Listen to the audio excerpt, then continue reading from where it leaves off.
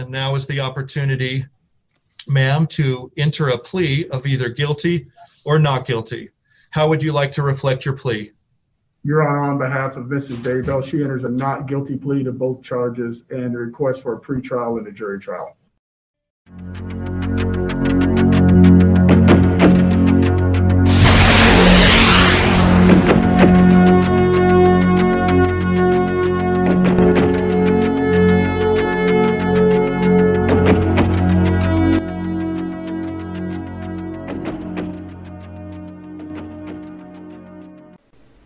Hello and welcome to True Crime Rocket Science, the most authentic voice in true crime. So the news has just come out that Laurie has got nothing against appearing in court with her dearly beloved Chad, but the feeling isn't mutual. Chad, through his lawyer John Pryor, doesn't wish to be tried at the same time as Laurie. That feels like it's another way of saying he doesn't want to be associated with her. Maybe that's not true, but you can kind of see from a legal perspective the difficulty from John Pryor's perspective. If you look at the body count, I don't want to say from Laurie's side, but just basically people close to Laurie that have died. Her brother, her fourth husband, Charles Vallow, her third husband, Joseph Ryan, and both of her children. That's 5 people. And if you compare that to Chad's wife, Tammy, that died, it's sort of 5 to 1. And so Chad sort of may feel he has less explaining to do than Laurie, which I think is accurate. I think that is true.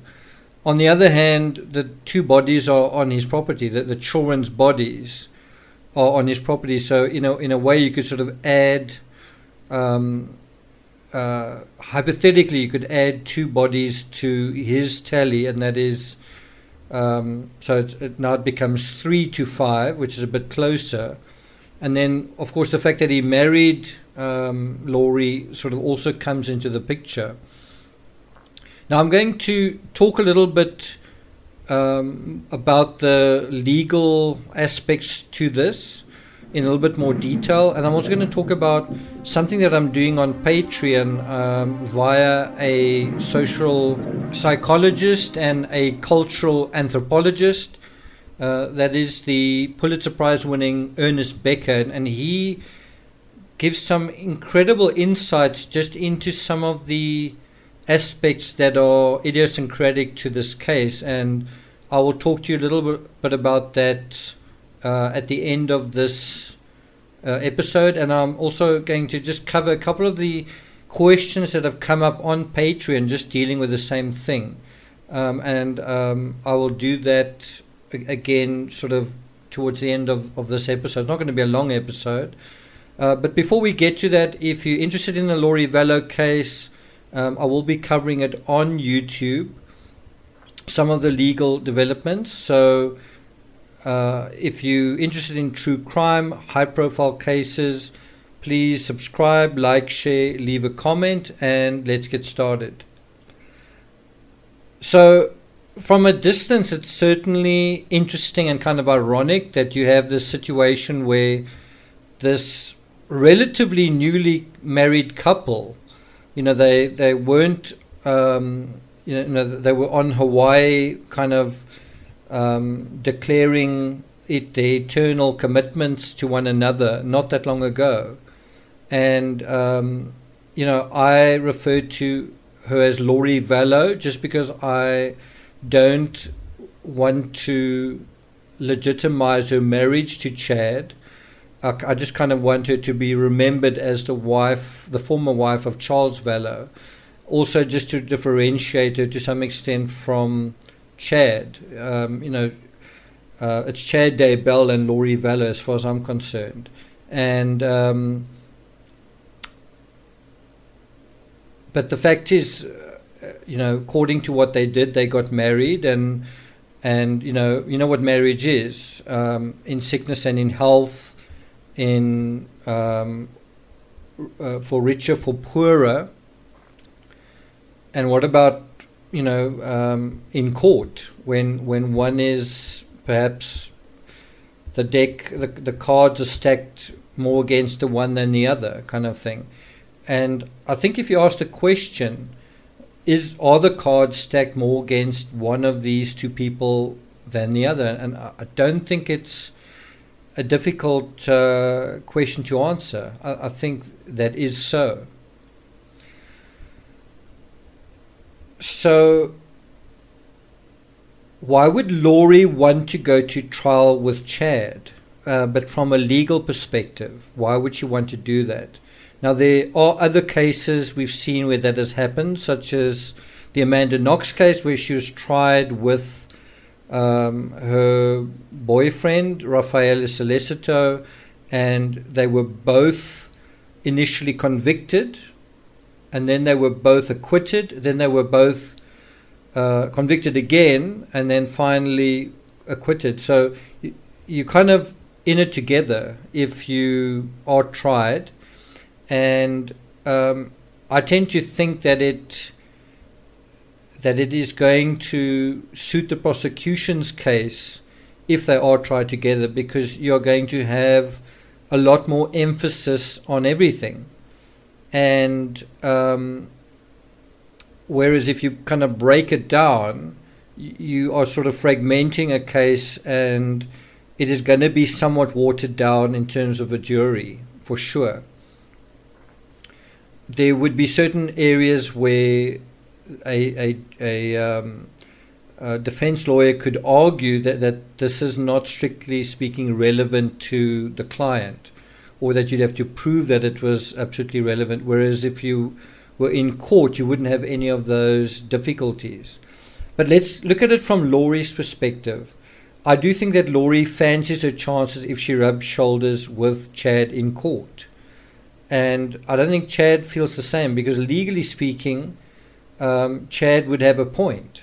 He could plead ignorance. He could say, well, the dead bodies, which is done so far, the dead bodies on his property, he doesn't know about it. Maybe Laurie was trying to set him up, or maybe it was a property she knew about and had access to, or her brother had access to, or whatever.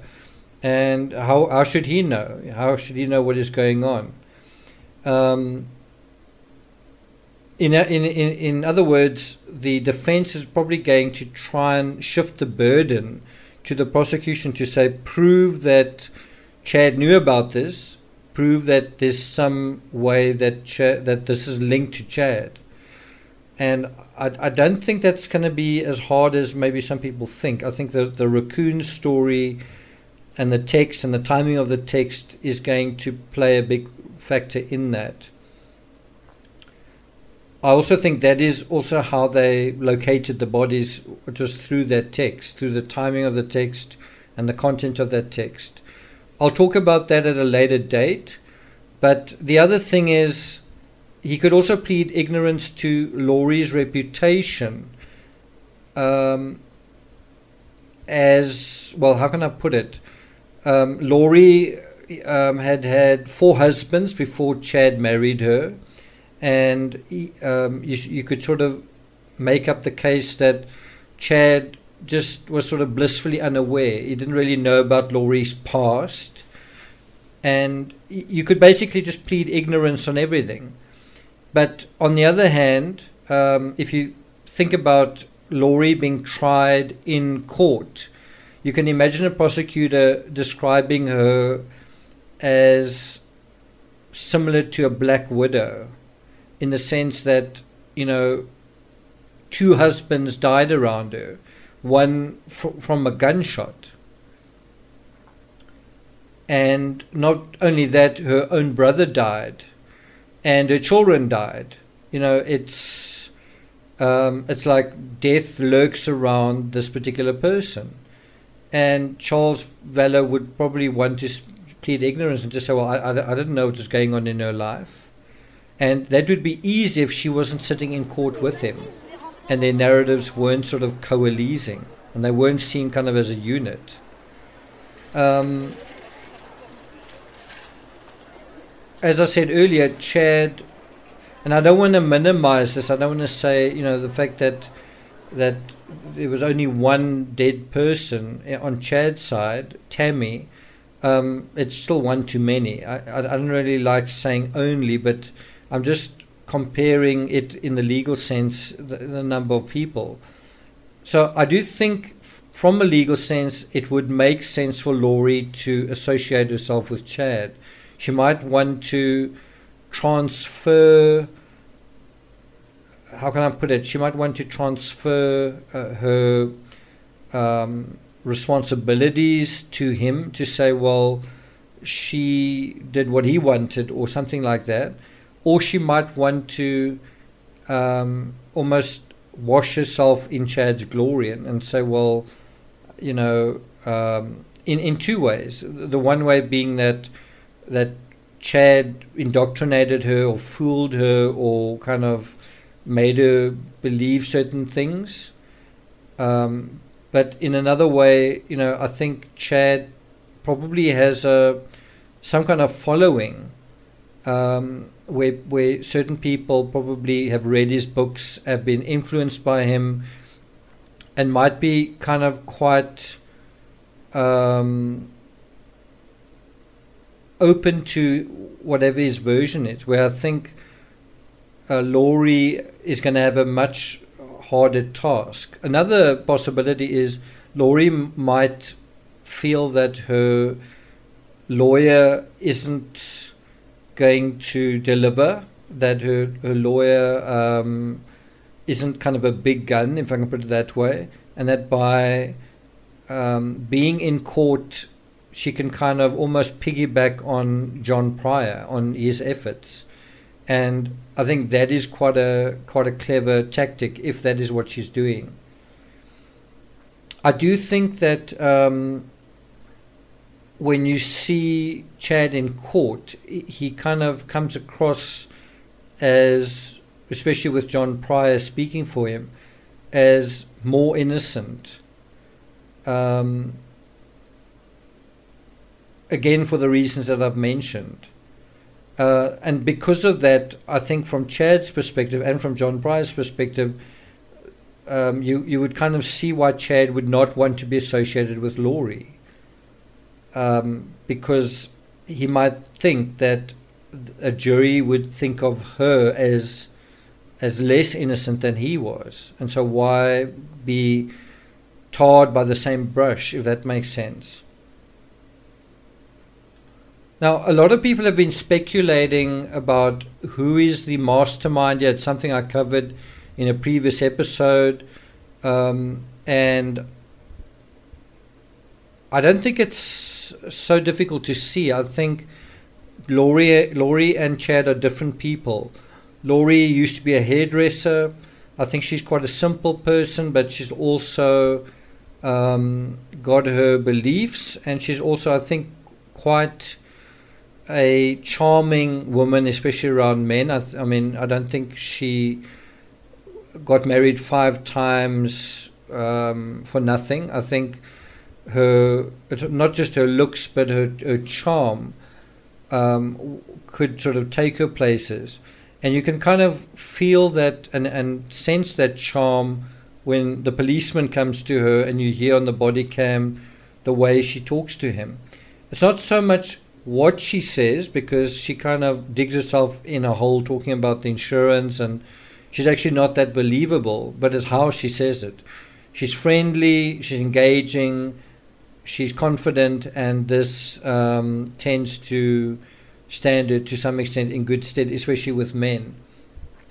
Chad seems to be the opposite. Chad doesn't come across as a very confident leader. You certainly, when you see him, also when you hear him speak, he doesn't quite come across as charismatic. But he is an author, he is very detail orientated, he is, I think, quite a strategic thinker in certain ways. People who write books have got to organize their thinking, and I think in that sense he was. But the fact is, she's a hairdresser, he was a gravedigger. and that is giving you some idea of that they are kind of, simple people, average people, but they got taken, they were kind of transported into this this intoxicating religious feeling, which we have referred to as a cult, and it's a kind of a spiritual way of thinking about the world, and that is another word for that, just is transference, where instead of dealing with the facts and the realities of the real world, you kind of trade out of the world and you say, well, you're not a person, you're a zombie, and I'm not actually operating in this world. There's some other world that is going on that's sort of superimposed or going on in the background, and you sort of trade out of this world into a schema that is another reality, and you can then have a different kind of power and different kind of history in that thing. And I think Chad was quite clever in that area. I think he was able to convince people and move people in the area of another spiritual reality. Someone on Patreon asked, if they decide to try them together, is it Chad or Laurie's decision to make? Well, it is and it isn't.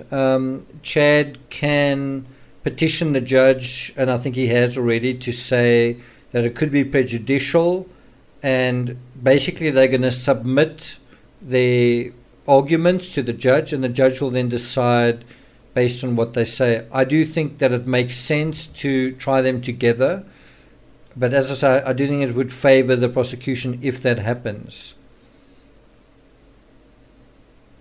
It all depends on to what extent John Pryor can convincingly argue that this would be prejudicial to his client, because if he can do that and the judge goes ahead, you could kind of have a mistrial or appeal it.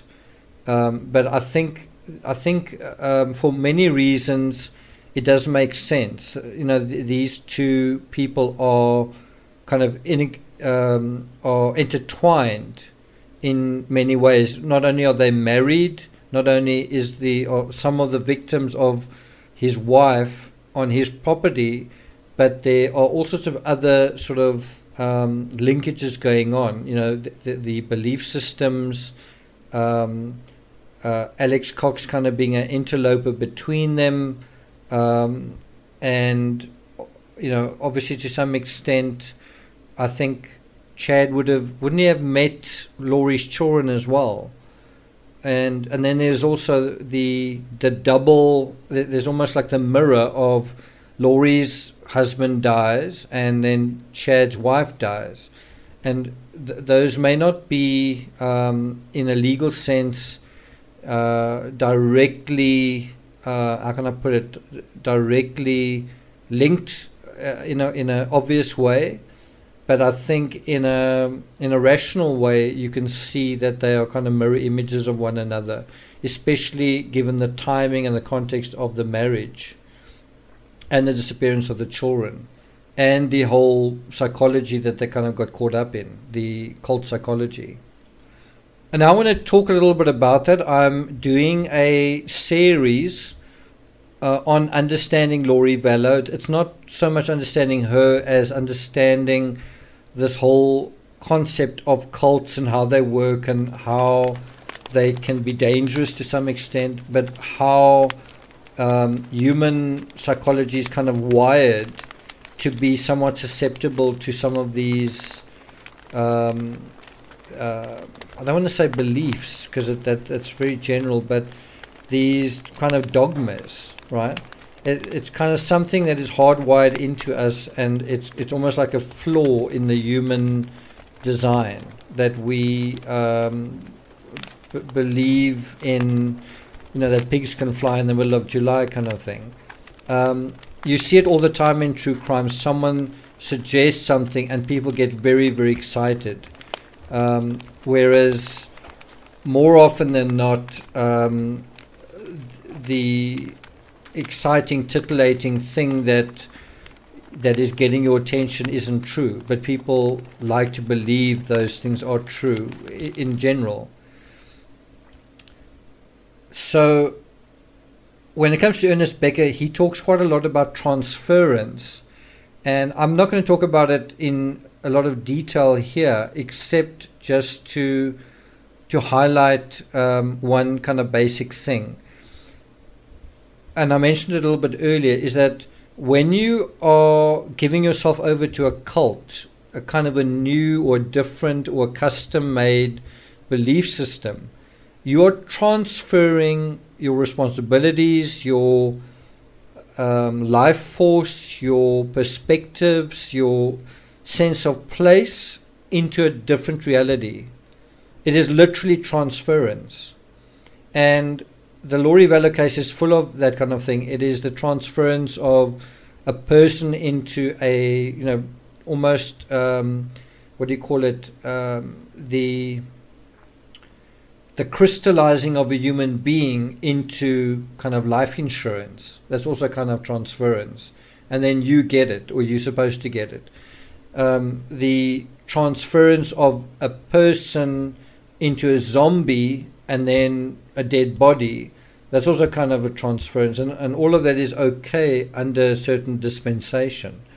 The transference of being married to one person and to another, but in the most basic way, it is the dogma that you are now transferring into, and as a result all the other realities shift, if that makes sense.